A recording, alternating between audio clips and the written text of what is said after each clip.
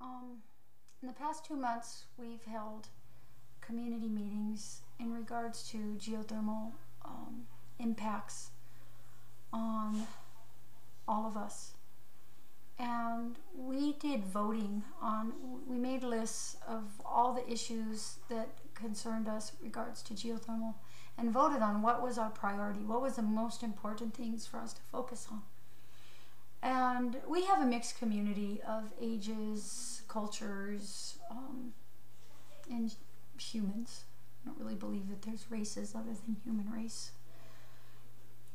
But the highest priority that the Puna community put in regards to geothermal was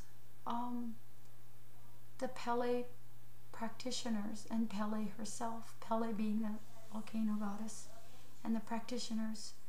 That the consensus of our meetings was that as long as the native Hawaiian Pele practitioners, that they were taken care of, that there was no more infringement upon Pele and the practitioners, meaning no more geothermal, we would be okay. That's the most important. We all recognize whether we were born in Hawaii, whether we moved here, we're all in the same boat. But the people that have lived here for generations and generations and generations and have this ancient culture that goes back deeper than even living in the Hawaiian Islands, they have a knowledge that is so ancient and so connected with the earth and all the elements, to the point of being able to have conversations with them and interactions like you and I are having now. That to drill into Pele and to damage that culture is losing knowledge that we can't afford to lose. So let's look at realistically. What does drilling do into Pele, who's right now in the middle of giving birth to another island? Some people, some Hawaiians that claim to be for geothermal, they just want a cut of the pie.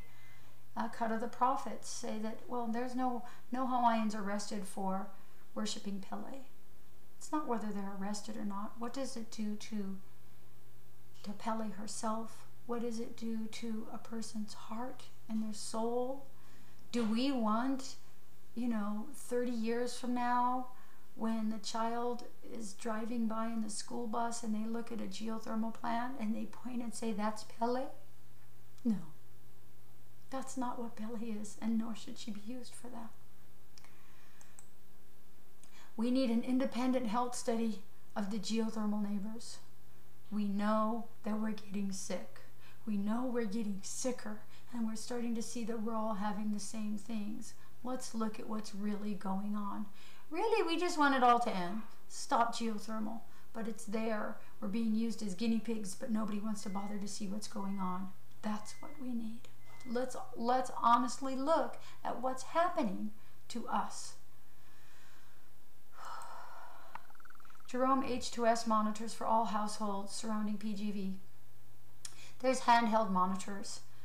They cost about $13,000. They have data loggers on the back end of them. They can go in your house. They have an alarm system that will tell you, it'll set off an alarm 24 hours a day at any set amount that you want to know what's going on in your house. It also records it. We had one that the EPA purchased for us.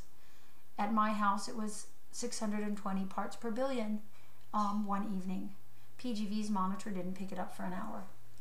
So that very clearly told me we were gassed for an hour before PGV's monitor picked up.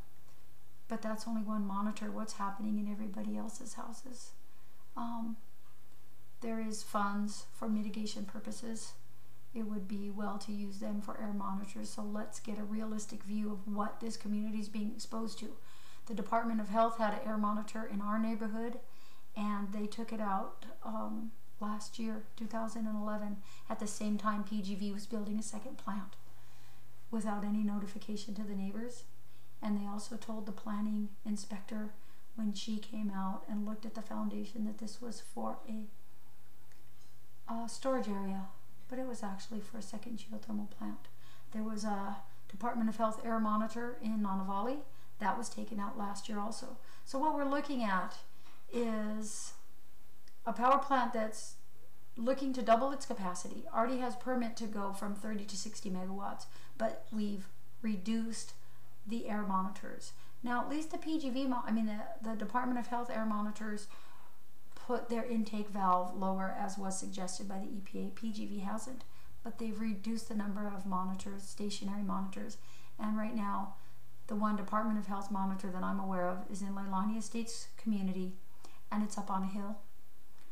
So all the existing stationary monitors that I can see that are in the communities are up on hills when we knowingly know hydrogen sulfide gas and heavy metals are heavier than air. So the powers that be are trying extremely hard to make sure that the H2S is not recorded in our communities. We need real-time and online access to all of Department of Health and PGV's monitoring systems.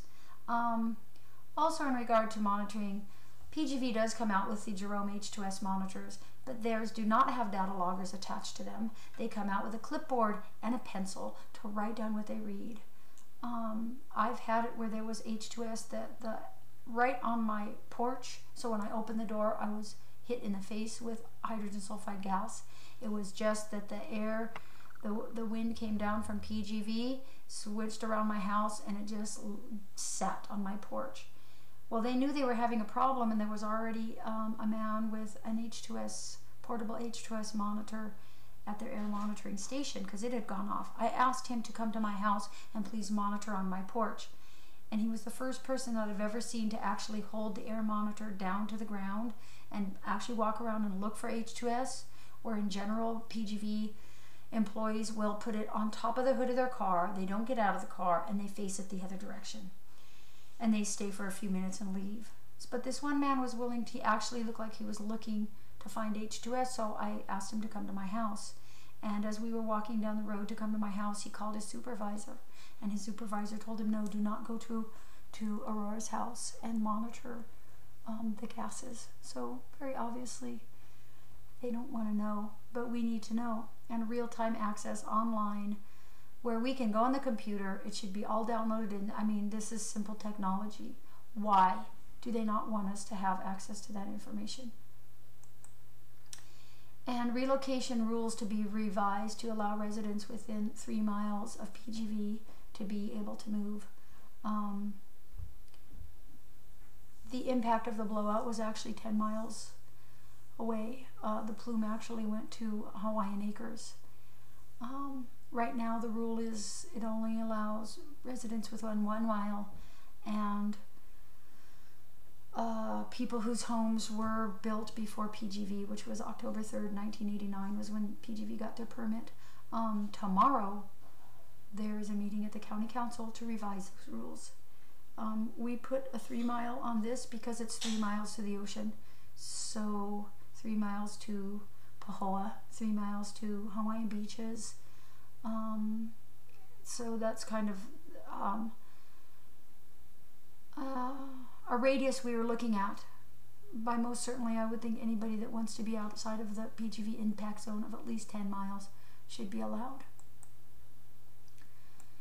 What else the community needs right now is a workable evacuation plan for geothermal neighbors.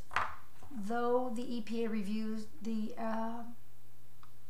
civil defense evacuation plan for PGV back in 2000, and it was very clear that it really can't be done.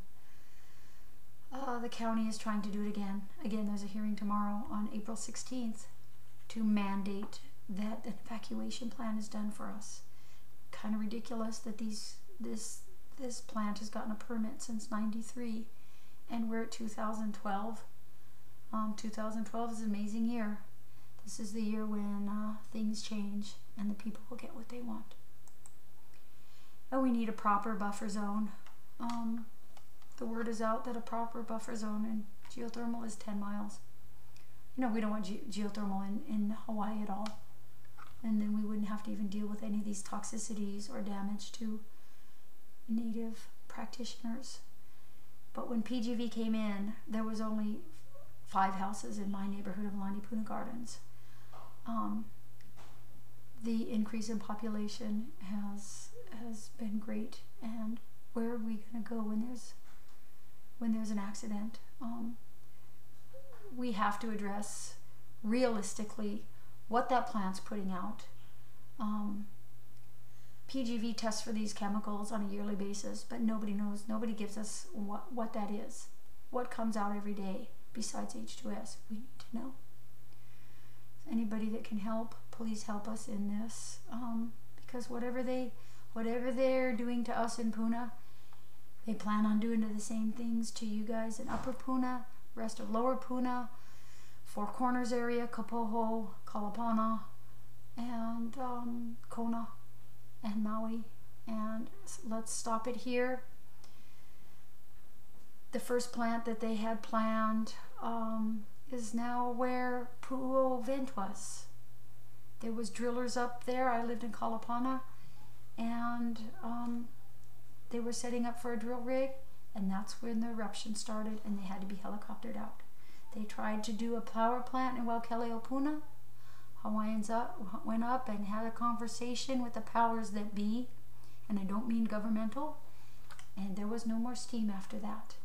HGPA was a 3 megawatt plant. It was shut down, and now PGV is struggling along, drilling another rig just because they're not even running at full capacity. So we just need to knock these guys out and be done with this. So any help we can do, thank you very much, and be in contact. Thank you.